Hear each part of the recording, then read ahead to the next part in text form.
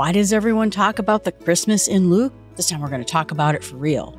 In Luke 2.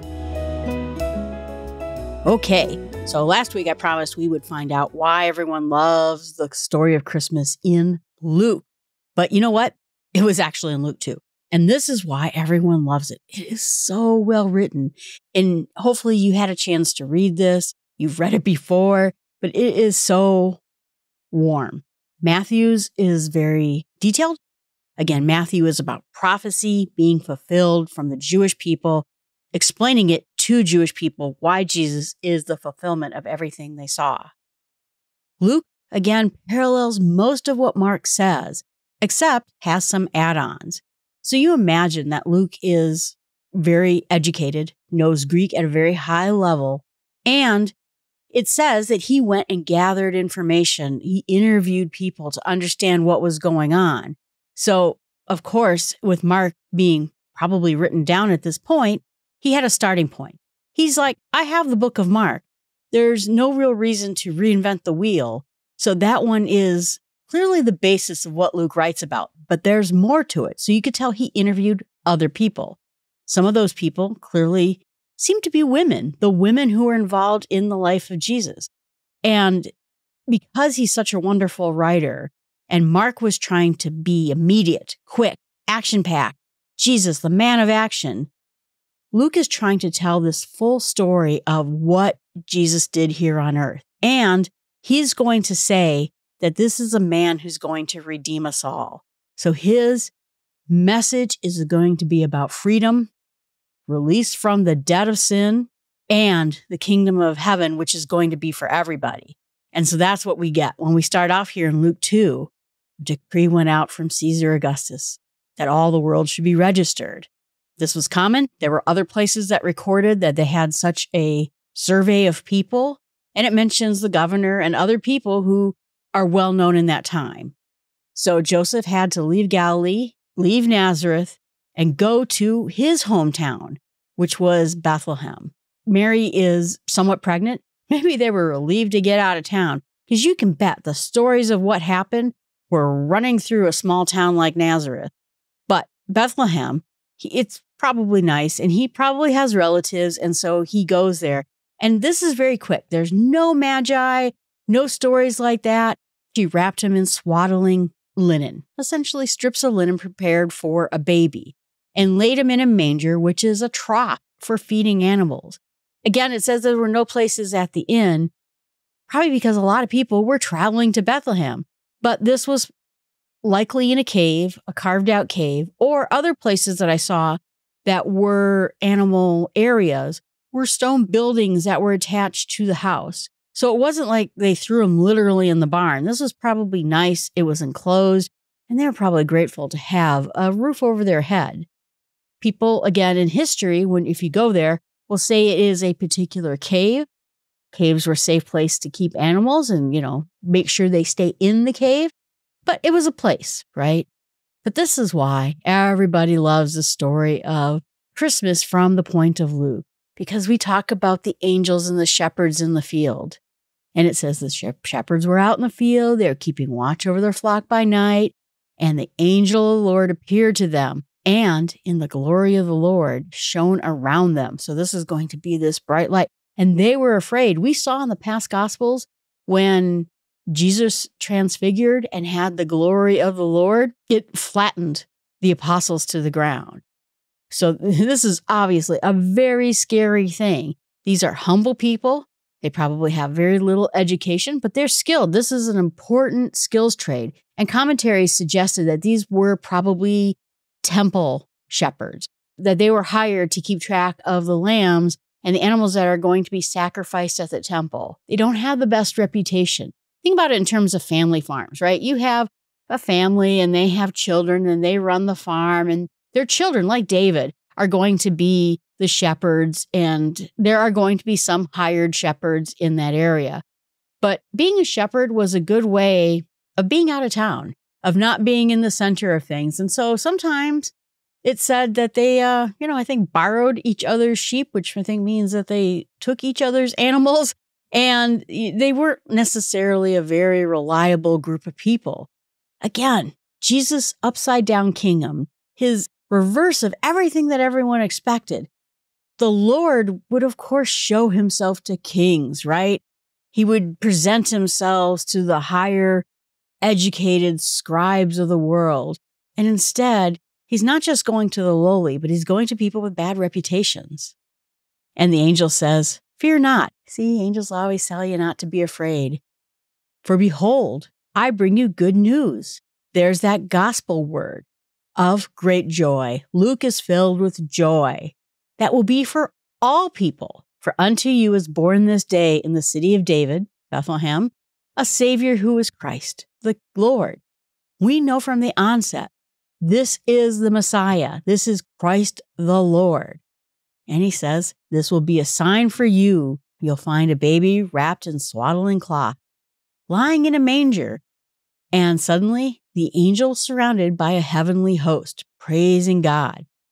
Host is a whole bunch. It basically is an army of angels. And what are those angels saying? "Glory to God in the highest, peace on earth, and on earth, peace among those with whom he is pleased." Everyone. This is meant for everybody, and we should be at peace because we understand God's will for us. And then the angels went away from them, went back into heaven, and the shepherd said to them, "Whoa." Well, they didn't say that in the Bible, but let's go to Bethlehem and see what happened, which the Lord has made known to us. And so they ran off. They found Mary and Joseph and the baby lying in the manger.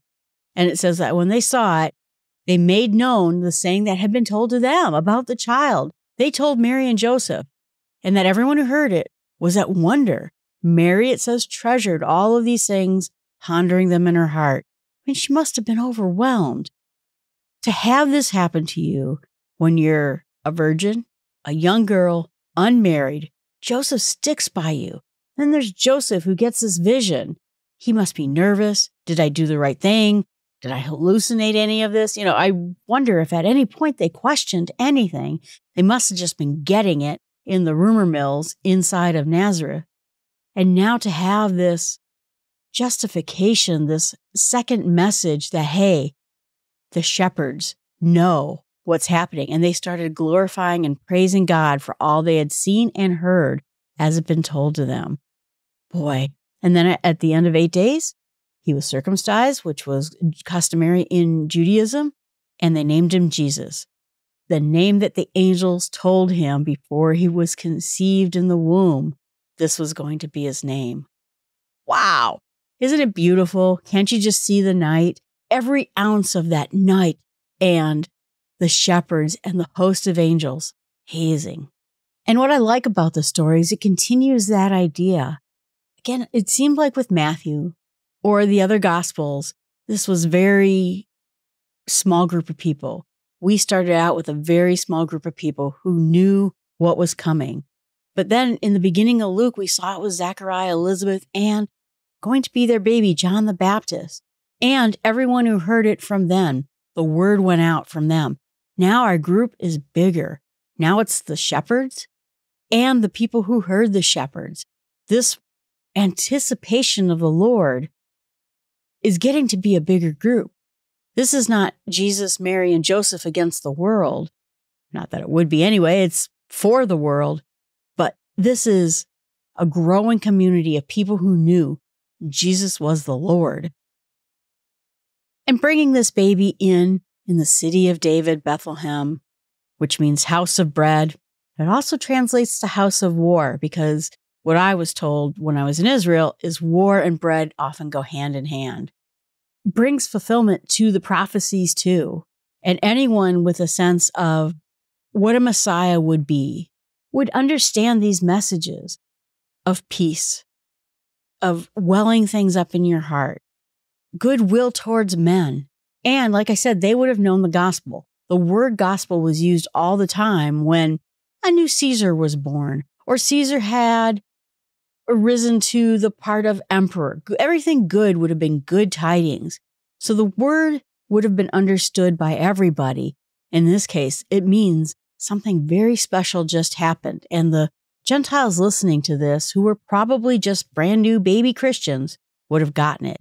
And again, Jesus means The Lord saves. The name is perfect, and they did exactly what they were told to do. Even people in the lowliest position, the shepherds in the field, probably kind of dirty and smelly. They probably were not the cleanest people in the world back in those days. And again, this is a site that we're going to talk to everybody. So at a certain point, Jesus is brought to the temple. That's going to be in Jerusalem. That is meant for purification. And so that is for the child and it's for Mary. And usually a sacrifice is brought.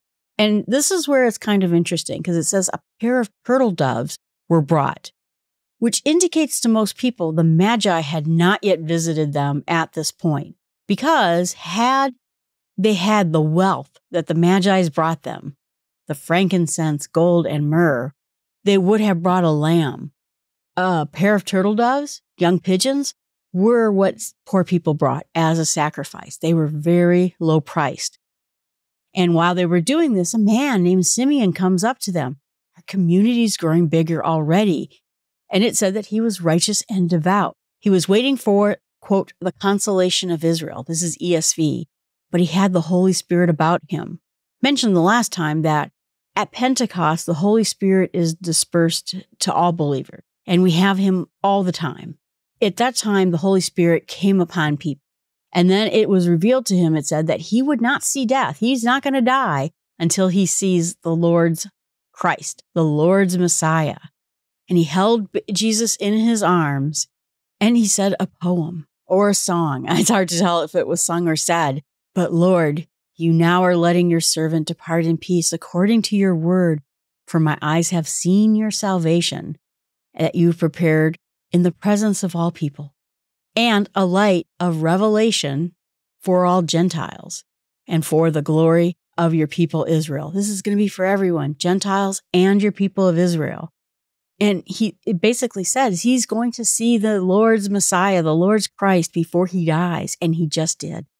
So when he sees him in the court, he knows immediately what it is he is seeing. This was also put together as a song. The Latin hymn is called Nunc Dimittis because of the opening words of the hymn. And it says that this is sung today in many liturgies already. Basically, it's saying, I've done it. You promised me I would see this before I died. And now I have, with my very own eyes, in my own arms, I have seen the Savior. And it says that the father and the mother, Mary, Joseph and Mary, were marveled about what they said. And then Simeon blessed them. And to his mother, this is really weird. And I don't know what you would take. Again, Mary, a very young girl. Behold, this child is appointed for the fall and rising of many in Israel. You know, some people are going to rise up. We're going to see that in the apostles. Many people are going to fall because of the words of Jesus. For a sign that is opposed, people are going to oppose this. And a sword will pierce through your own soul also, so that thoughts from many hearts may be revealed. So Mary's heart is going to be pierced in this process too. It is not Jesus only who's going to be pierced. And I guess, how can you deny that? To watch your son being crucified, her heart is going to be pierced. When she sees the life go out of him, she has that same hope that she had for longer than anybody. Then I think if I were Joseph, I'd be like, well, what about me? Is my heart not going to be pierced? Joseph's not around, so he never gets to that point.